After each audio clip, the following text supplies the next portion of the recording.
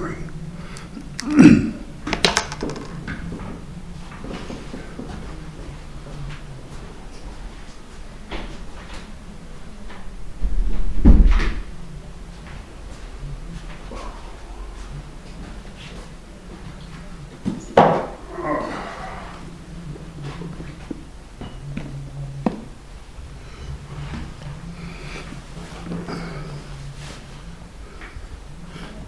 Oops.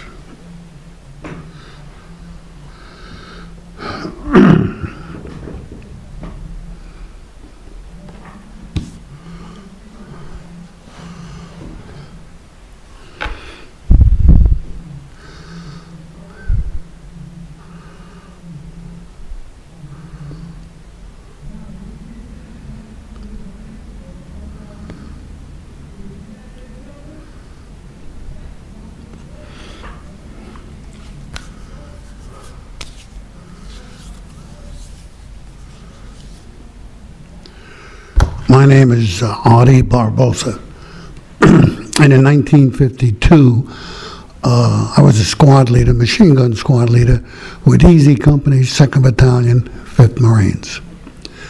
And we had just transferred from the east coast of Korea to the west coast. And everybody gave a big sigh of relief because the hills in Central and North Korea were out of this world, unbelievable. And rumors was flying that we were going to make an amphibious landing, but that never came about. Instead, we went into the trenches, and trenches that stretched from one side of Korea to the other side. And it was very eerie. What I mean by that, especially about 5:15 in the morning, when the mist starts to roll in, you're in a trench, and you look up, you see the barbed wire and the sandbags, and you could swear you were in France in 1916. Unbelievable. And it did. It left you with I don't know, an odd feeling. Well, anyway, out on that outpost, we had a reinforced rifle platoon. And that was, actually 80 Marines on the hill. And we had 2 light machine guns and 2 heavy machine guns, and 160 millimeter mortar was our artillery. Anyway, life out there wasn't bad. The only drawback, and we didn't notice this at first, was the fact that the color of our uniforms were the same color of the uniforms of the Chinese. Now, the cut was different, but you know, at night, you can't see. You don't want to hesitate in combat, but on the other hand, you don't want to shoot a fellow Marine. And so that there was a little problems with that in the beginning. Anyway, like I said, the duty out there wasn't bad. Chinese did the same thing that we did. We'd go out 2 in the morning to 4 and see if we could capture a Chinaman, and the Chinese would do the very same thing to us. Well, one night they did kind of give us a warning as to what was to happen. They sent out, I'm going to say, about 8 Chinese, and they were armed with automatic weapons and were firing nothing but traces.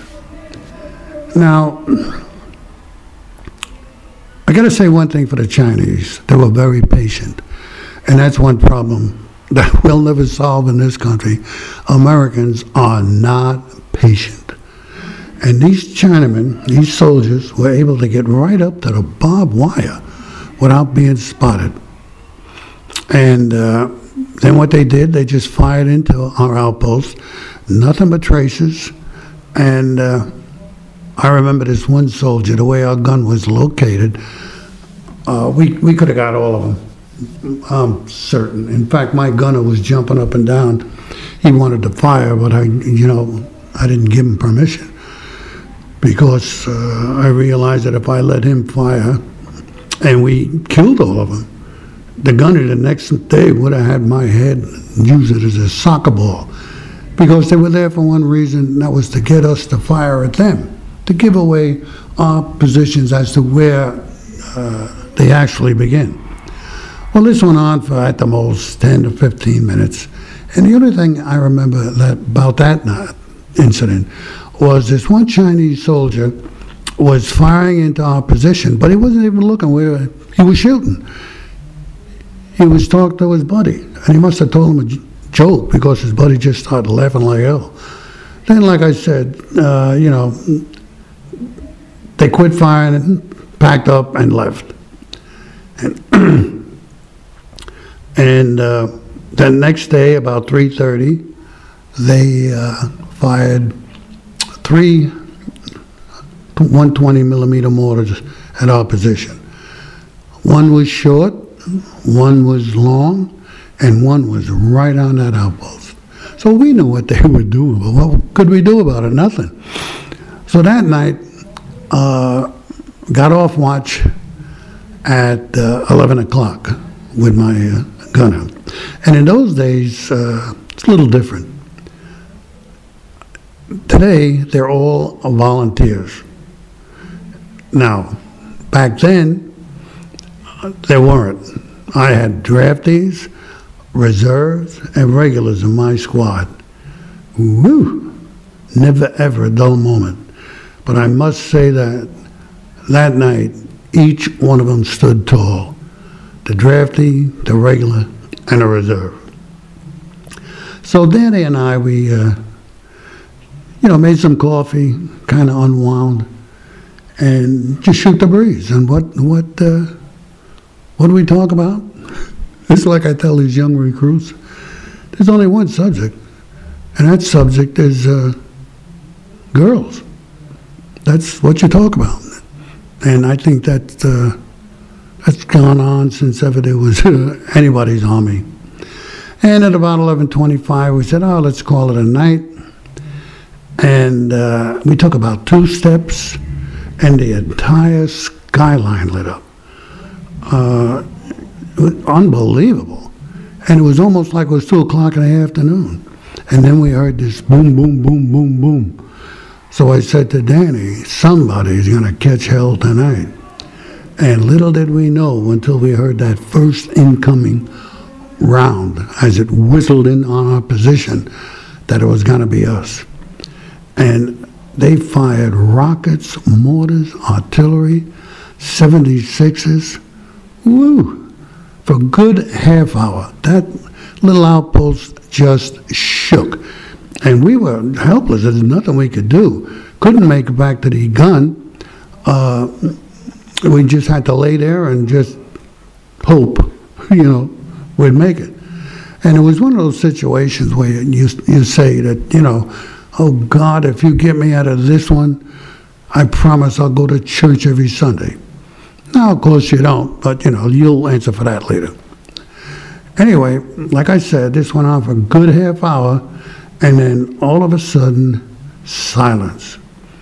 And we seen 2 green flares go up in front of us, 2 green flares behind us, and 2 green flares on each side, or our flanks. I looked at Danny, he looked at me, and I'm going to tell you what it was really like. He looked at me, we looked at each other, and we said this word. Now, this is a famous word. No matter where you go in the world, you say it, people know what you're talking about. That word was shit. And we did get back to the trench, and the gunner was there. And he said to me, I want you to move your squad down this finger. There were actually 2 fingers. Dewey was on one, I was on the other. And then he just turned around and walked away. So I saddled up the squad and moved down the finger, and then the ridge line, and we called it a finger. And then told Danny, set the gun up here. Now, here's where your discipline comes in. He didn't look up at me and say, Sergeant Barbosa, are you trying to get me killed? I'm silhouetted. I'm on the skyline. This is the worst place we could put the gun. He knew it, and I knew it. But it was the only place we could put that gun. Because as I was going down this finger with the gunner and the assistant gunner, I was also looking at the terrain. And I, said to myself, when our turn comes, I wonder which way they'll come. And I happened to guess right. I picked it. But in order to cover that area with the machine gun, the gun had to be exposed. But that's what you paid for, right? And then all these young Marines holler back, right? And we started firing in support of Dewey. And at the odds of that battle, there were 700 Chinese that attacked us that night, and we had 80 Marines on that hill.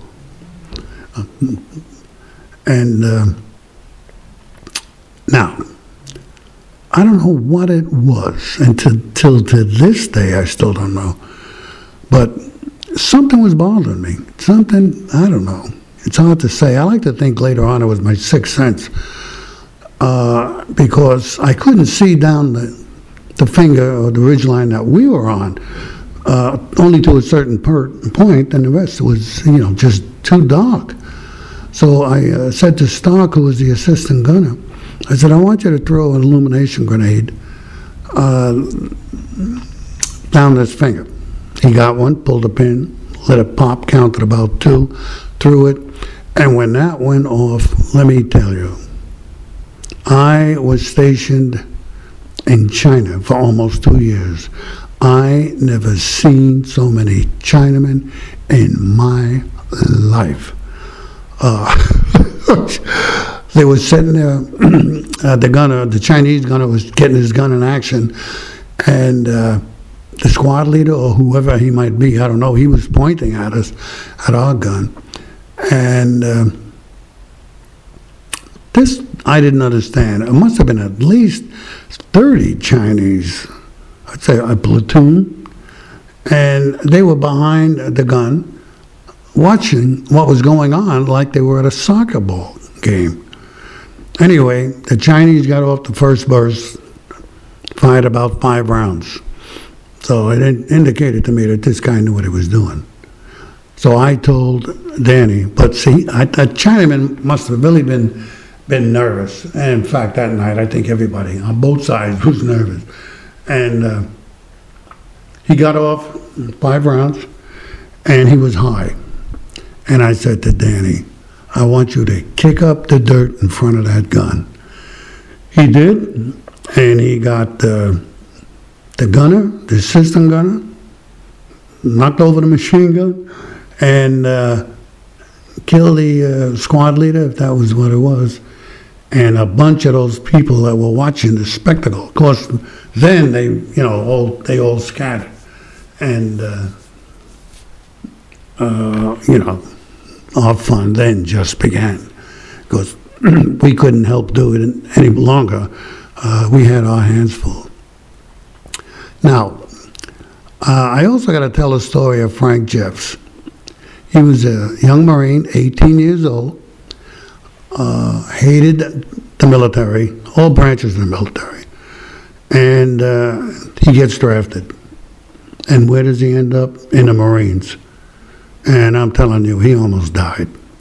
And this guy was the biggest complainer in the entire 1st Marine Division, 2nd Army Division, the Air Wing, and the Girl Scouts. He was at it 24 hours a day. But I gave him slack because when we were ever on the move or out on patrol, I never had to go back to the end of the squad and say, Frank, keep up with the squad. And he was always there. So I felt that when the squad got tired of listening to his song and dance, they'd take care of it. And they did, but that's another story. So how long this took, I don't know. Happened very early. The gunner and his son and the assistant gunner were hit by shrapnel and small arms fire.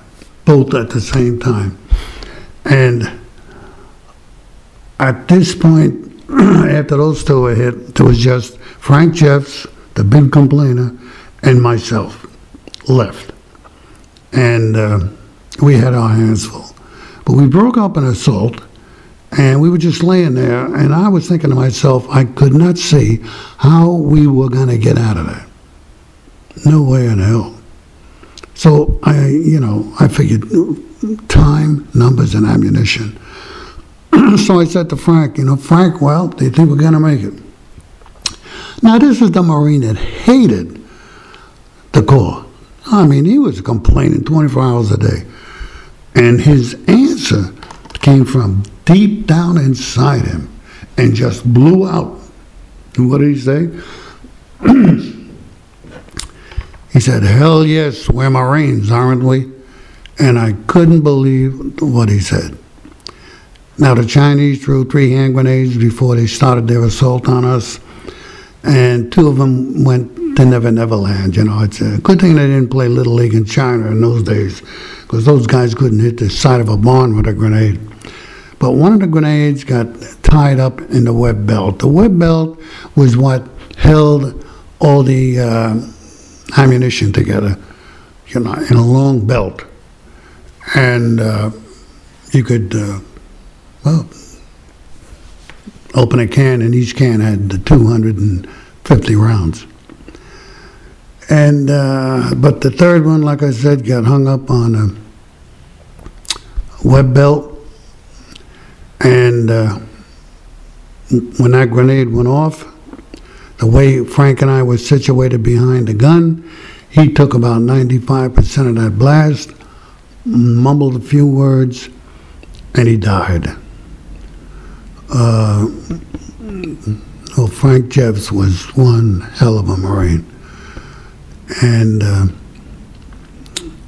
that's 700 Chinese. I still often think about that. 80 Marines held them off. Well, now Dewey, and we had everything happen that night. Dewey was to be awarded the Medal of Honor for what he did that night, but he also shot the gunny. And this is, like I said, the color of uniforms. What a mess! You didn't know who was behind you. The only people you knew was who was in front of you. And I often thought about that night. I had no idea who's on my flanks, and I was just very unfortunate, very fortunate. To me, the Chinese didn't have too much organization as when they were assaulting our positions. They did break our line, and their riflemen had a lot of hand-to-hand combat, using whatever they could. Entrenching tool, pick, rifle butt, bayonet, K-bar, and machine gunners were fortunate in that area. And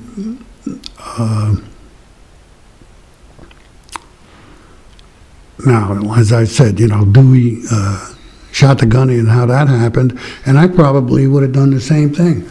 There were 2 seriously wounded Marines in the bush, and 4 Chinese soldiers come up behind Dewey's gun, and they hollered, and they're behind you, Dewey. And Dewey picked up 2 riflemen, 2 ammo carriers, went down, cleared the area, went back to his gun, and like I said, I probably would have done the exact same thing he did. He heard his footsteps running. So he said to himself, oh, I didn't get them all. Takes his .45 out, spins around, pulls the trigger, and shoots the gunny. You don't shoot gunnery sergeants in the Marine Corps. I mean, that's a big no-no.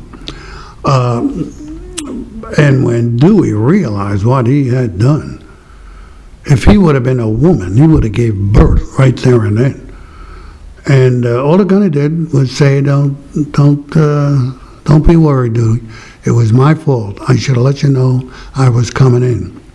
And it's a good thing, like I said before, everybody's hand was shaking, and that's what saved the gunny's life, because Dewey, when he shot the gunny, his hand must have been shaken because,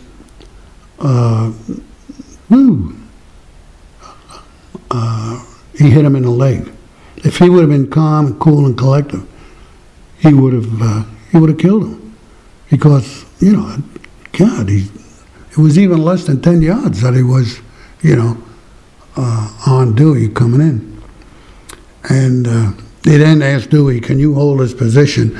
And I don't care if the whole Chinese army was coming down, Dewey would have gave the same answer. Yeah, Gunny, we'll hold.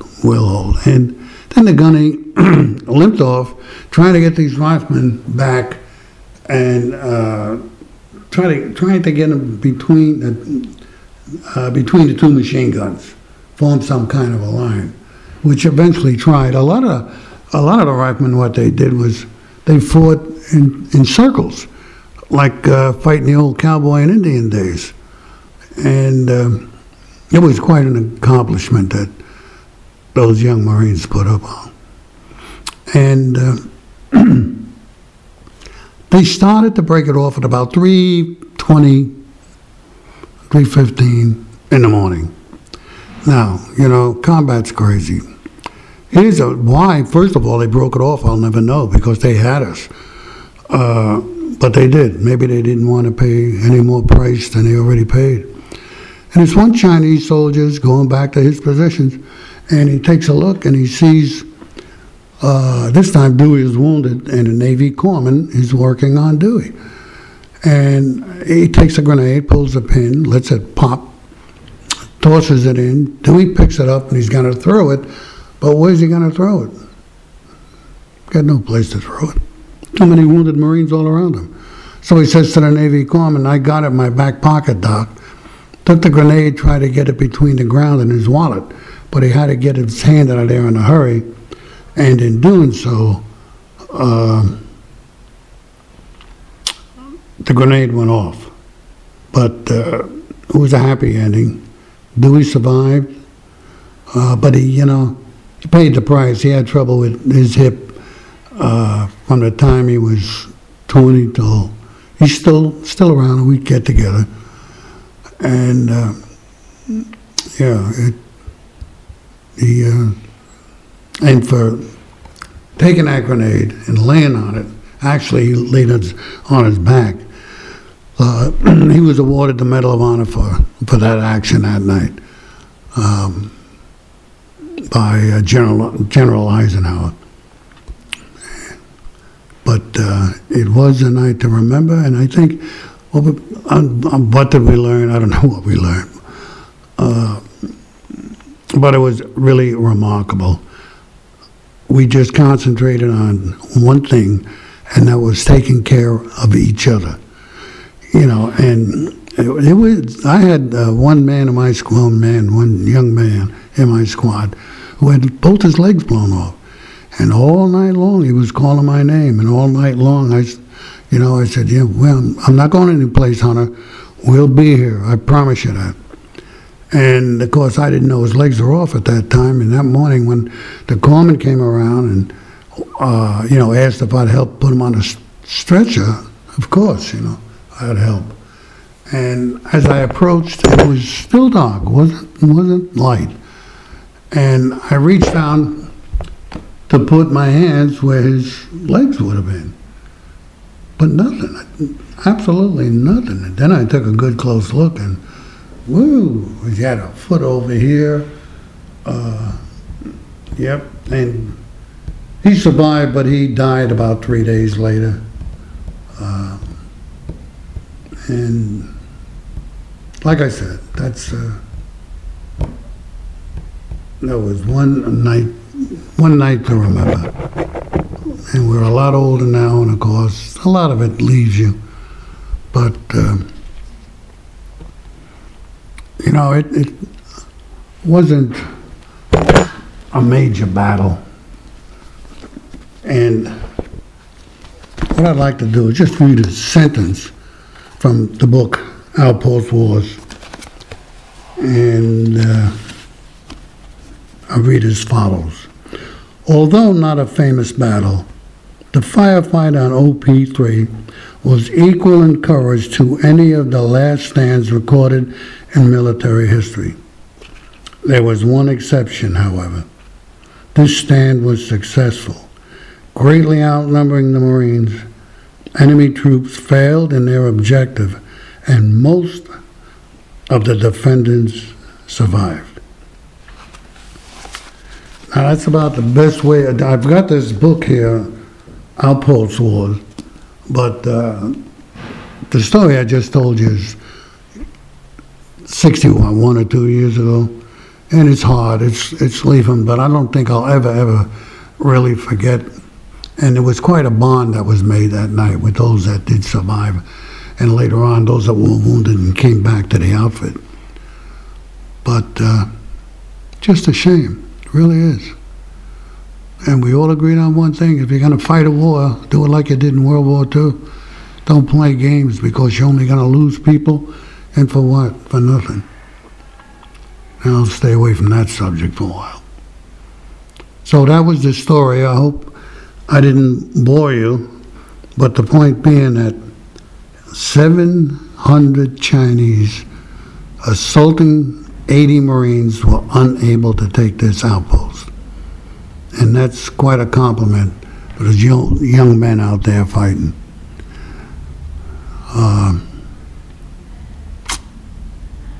Now, how am I going to wrap this up? I hope I didn't bore you. And you know, gotta believe in yourself, no matter what. Whether you're in the military or you're a civilian, and depends on what you want. The harder you work, the more you can have. If you rather just party and run around, that's fine too. But then don't cry in your beer when you're in your 60s and got no money and the government should do this or that. So I think I took up enough of your time, and too bad you're so far away. I'd like to go to the school and talk to you. Meanwhile, you young people, take care of yourself. And remember, you're living in a great country. Thank you. Oh, damn.